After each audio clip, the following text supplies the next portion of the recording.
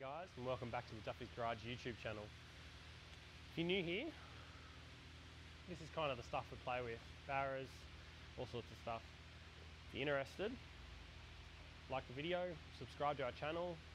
We've got a Barra Valiant wagon that we're doing. We have a Barra Patrol. We have RB Skyline, Ram 2500 with Cummins in it. We have Jeep with a 6.4 Hemi in it. We have another Valiant with a 318 V8 in it. We have a few different cars we play with, as well as other customer cars as well. So if you're new here and you like any of that, I'd love it if you'd subscribe. Alright, so to get down to the nitty gritty of it, we're starting with a Barra.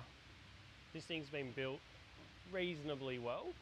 It is a stock gas bottom end, pistons and rods, but it has Kelford 218B cams in it, atomic gear, timing chain, all bits and pieces. Our previous video on this actually goes through everything that's in this motor. We've got a 6-boost manifold, we've got a PSR G40 1150 turbo, custom alloy intake, basically FG rock cover, FG head, lots of other bits and pieces. It is essentially an FG motor. It's a BF gas motor, bottom end, FG everything else. Eventually we will do an FG turbo built bottom end for this once we start reaching the power levels of this, which won't take very long. Moving on, right here behind us we have an Adamat adapter straight on the front of our 8HP. It is a 8HP 45. Most people disregard these.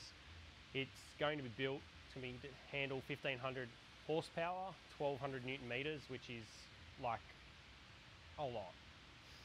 I don't think we're going to damage it. I hope we don't anyway. That's going to be all coupled up with turbolamic ECU and wiring loom. That'll all be coupled together with the car, which will be running a Nexus R5 Haltech VCU. Mounting the motor in the car, we've got a set of Tuff mounts. Tuff mounts actually do a set of engine mounts to fit the Barra into a Valiant. Now, it is to suit a BTR. That is not a BTR.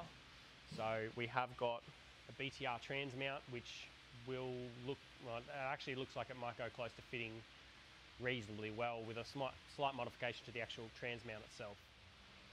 All right, so obviously, like I was saying before, BF gas motor, FG, everything else. It has custom alloy welding intake manifold and fuel rail. Has all their titanium studs or stud kits for intake and exhaust manifolds. 6-boost manifold, nice PSR or Pulsar, G40 1150. All the rock covers are all powder coated. Ross Performance, Gold Series balancer and the FG Turbo Sump to acquire it. Now, that motor is already done. There is another video previously that we've done while we buttoned it up, which explained everything that we put into it. Next is the 8HP. So it is an 8HP 45 out of BMW. He's made it up with an Adamat adapter, basically, to billet piece that's been machined. That's also the, move this Tuff down the road, see it there, made in Poland. So that's the Adamat, that's actually the flex plate, if you want to call it that. That's the adapter, so the torque converter will fit and work. Now this box is just a case at the moment. I have to make the car fit the box fit the car. I'm going to trim a couple of these nubs off for clearancing issues into the tunnel, and then maybe even a few other bits and pieces. We'll see what we have to, what we can get away without losing. Okay, so I'm going to make a start getting this ready to go on the K-frame to go into the car. Basically starting, these are all the OE bolts, sandblasted and painted the heads black. Got some washers to go behind them, painted them black. These are the Tuff mounts, and they will screw straight onto the side of the block in location of the factory position. So I'm going to pull the exhaust manifold off, I think, or at least the turbo, to place it into the car onto the K-frame, get it positioned correctly before we then start piecing all the other stuff on and getting the gearbox hung and so forth. So we'll make a start on that. So make a start. Obviously these things, valve for BA Falcon motor, P's for passenger side of the vehicle in Australia is the left hand side. So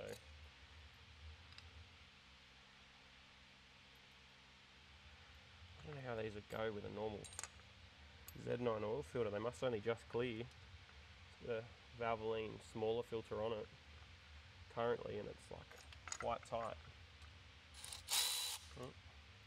You know, reverso.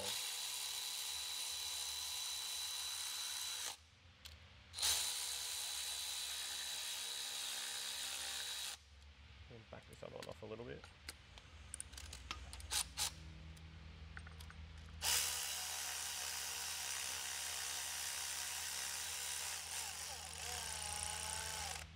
Leave them just snugged a little bit like that. The fourth one I forgot. I might have to get a little extension as well.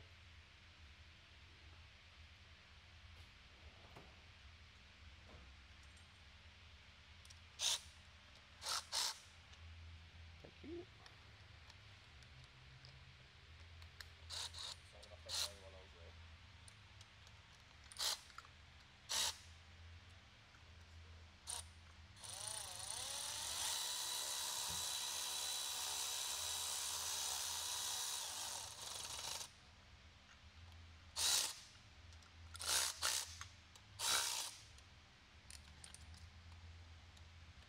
I'm just going to nip these up a little bit. Yeah, I don't know, Z9 will clear that. It's much bigger, so anyway, we'll move on to the next side. Alright, so moving on to the other side, just going to take the exhaust manifold off completely.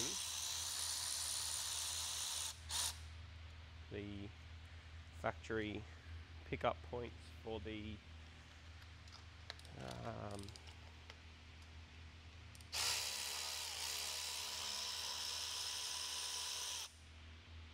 when you try and pick it up with an engine crane, they come off the exhaust manifold itself. I'm just not going to bother running them. Not going to bother running the manifold on it, I mean, while we're putting it on. I'm just going to put this straight on like so, and I'm actually, if we can, I've got a couple of these I'm going to put there as well, so it's got a couple of pickup points for when we actually pick it up. It'll allow us to not pivot it diagonally, it'll allow us to just pick it up straight, make it a lot nicer.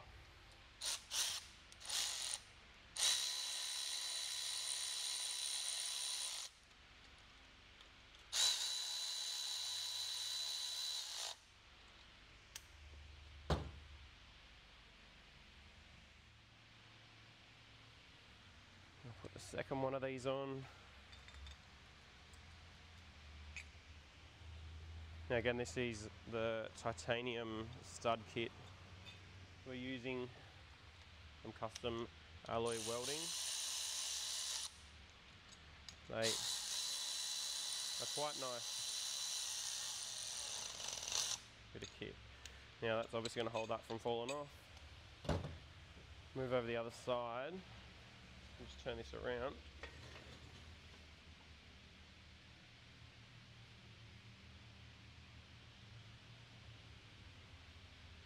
Move this dipstick out of the road. This one goes on here. And I think we can, yes we can. I thought I'd done that before. I'll go and find another one of these and we can pick up from both the front and the rear to make it nice. Okay, so I'm going to put one of these here, one of these here. Again, pretty much opposite It's going to make it really nice and easy to lift this in, position it, which is exactly what we want. Last thing you want to do while you try and position a motor is trying to have it blocked up, like really struggling to try and make it actually want to be where it wants to be, basically. You want to make it so it's as nice and easy as it can be, sitting where it wants to sit, rather than fighting you. Otherwise you tend to stuff something up. These are the same size as the other side. Yes, they are not.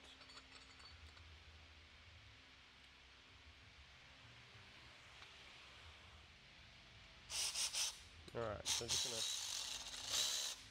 snug these up a little bit.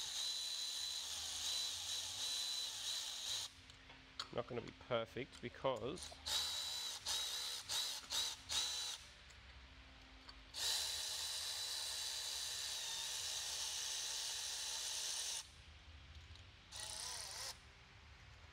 moving close, man.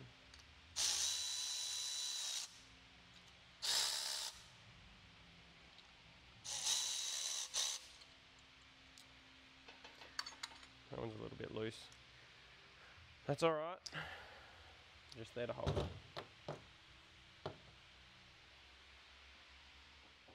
Alright, so we're just going to put this other mount together. I've got the bolts and the washers. Now again, valve, VA motor, the driver's side, which is the right hand side of the motor, exhaust manifold side. Piece these in, do them up, and then we're nearly ready to bolt this actual engine into the car.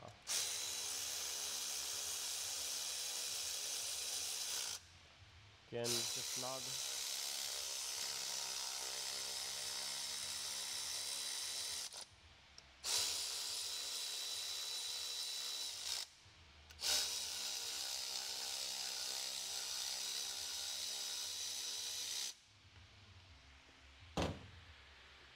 That's pretty much ready. We can get it ready to go on the K-frame in the car now. Alrighty, so where are we up to? Bolting the K-frame in. So this is a Hemi 6 crossmember. The Tuff mounts require a Hemi 6 crossmember, so I have changed it out. And now I'm thinking about it, this is actually a V8 crossmember. Well, that puts a halt in everything. Yeah, it does. So you pulled a V8 crossmember out to put another V8 crossmember in? Yeah, maybe I picked the wrong one. Where is your 6-cylinder one if you have it? I don't know. I'll have to have a look around. Right, come back and take 2.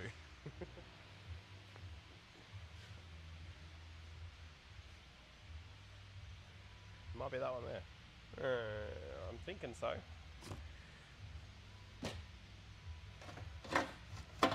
This is the overflow from all the other stuff. I'm sure I picked one of them was a 6. Yeah, that's a 6-cylinder K-frame. Cool. Just looks like shit. We're just using it for mock-up. I'll find a nicer one out at the farm. As you can see, that one's big square. When I go and sit it next to the other one, I'll compare them anyway.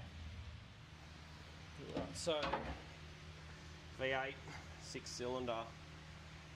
Bit narrower. Well, this one's further forward, it's a different location. It's just different, so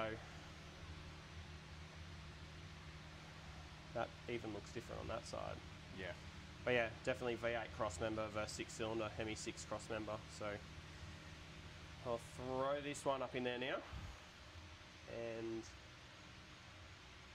then we're going to sit the motor in and place it in and start fabbing everything. This one's all rusty and crappy. It was just one that I grabbed from the farm. It was out of a vehicle, so I have to go out and dig a nice one out of a car somewhere. That into there. Nice and weighted. Lucky they're light.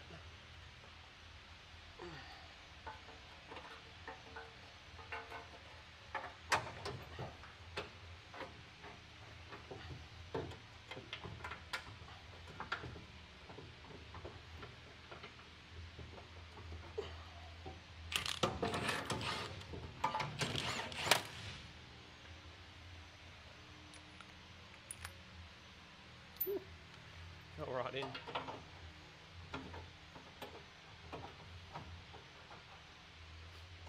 The good thing with these, I don't know if you'll see it, they've actually got a taper. So when the K-frame pulls up, it pulls tight and pulls the K-frame perfectly into location. I know that like with the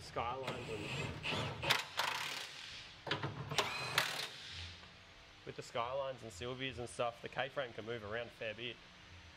There's no actual pin lock like these, which I think is a really good thing on these. Keeps them dead square and true.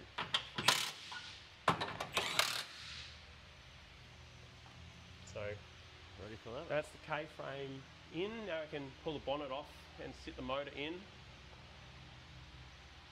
and move forward from there. Well, that's it for this episode, guys. Stay tuned for the next one when we put the engine in the car, make the transmission fit in the tunnel, and hook it all up, see what it's going to actually look like. See you then.